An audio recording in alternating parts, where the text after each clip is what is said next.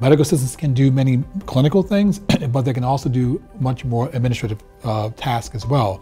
So I found that with medical assistants that they really help complement what doctors and nurses do. They work in a team concept.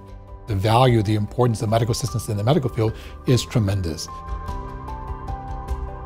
What it means to be a medical assistant, you are assisting the physician, the doctor. You have to have both clinical skill sets and also administrative skill sets. So what we teach the students when it comes to clinical, we focus on a number of things: how to collect history from patients, how to be able to watch the doctors as they do a physical exam, how to do the eye exam, the ear exam, and so forth.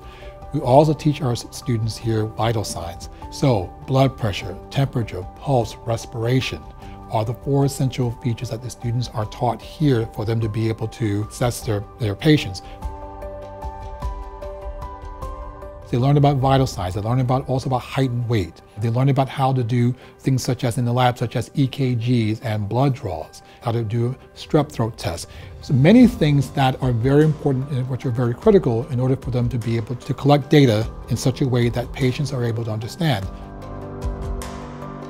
So when students see that we communicate with them from a lecture standpoint, sharing with our own professional experiences, working in the field ourselves, and also having lots of hands-on experience, they feel as though that, you know what, I've been there, I've actually done it, so I'm prepared, I'm confident to go out into the real world and be able to make a difference in people's lives.